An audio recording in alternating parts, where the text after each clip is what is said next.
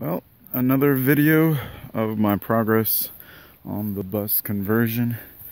A few things from the outside that I've done is I got the bumper with the new finish to get it nice and black again. Before it was gray, so it's looking a lot better.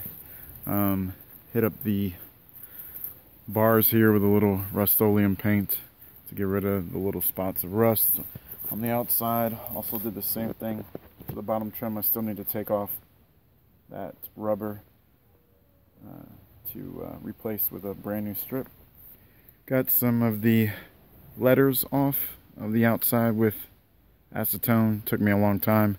Got it on the other side too. Hit the wheel wells with some white primer paints. Gonna hit them up with some white gloss.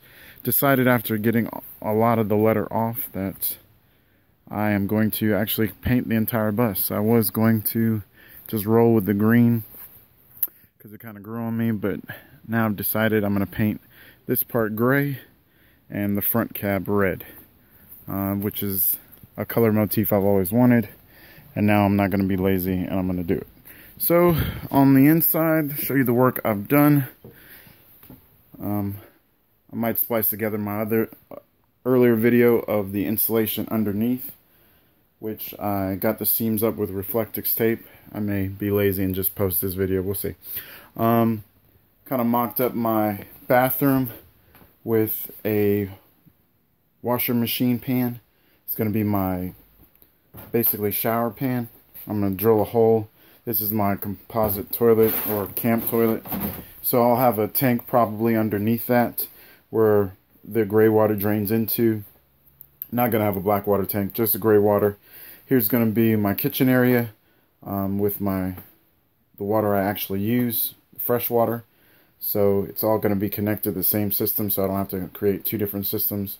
Probably going to have a hose that comes up here where the sink is, and then maybe a door that goes through the partition that I'll have for the entire shower area, and just slide that pump through so I can take a shower and then put it right back where the sink is instead of having to plumb a different system.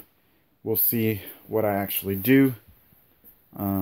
Here I'll also have my 2-burner camp stove going lengthwise here, the sink here, cutting board, and the sink and back.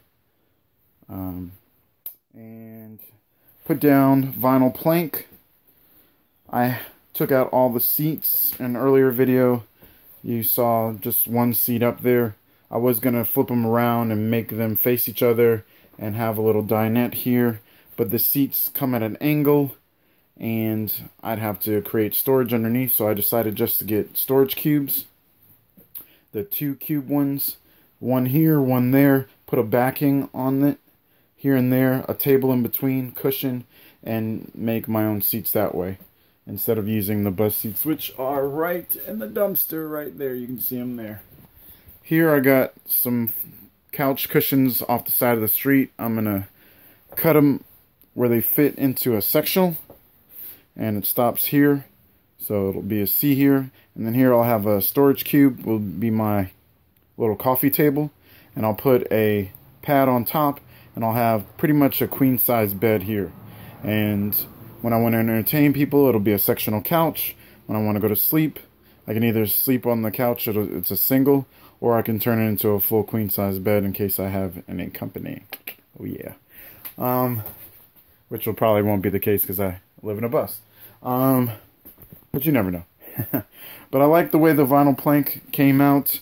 Plywood's underneath, then insulation, then the vinyl plank. I know it's supposed to be the other way around, but the wood underneath, once again, was not rotted, and I'm too lazy to take up that plywood and redo it, and that's just way too much shit. So I even put insulation down, which I wasn't going to do. I was just going to put vinyl on top of the plywood, but I decided to do somewhat of the right thing and put insulation down. Hopefully it'll be good in the end, but that's where I'm at so far.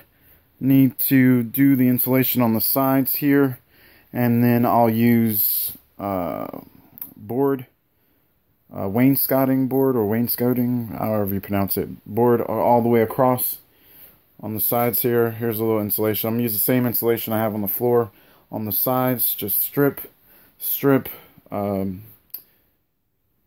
just little wood planks to hold it in place, and that'll be where I stop, is right along this edge here. And when I have more time, I'll finish everything else, but I'll probably be on my trip by then.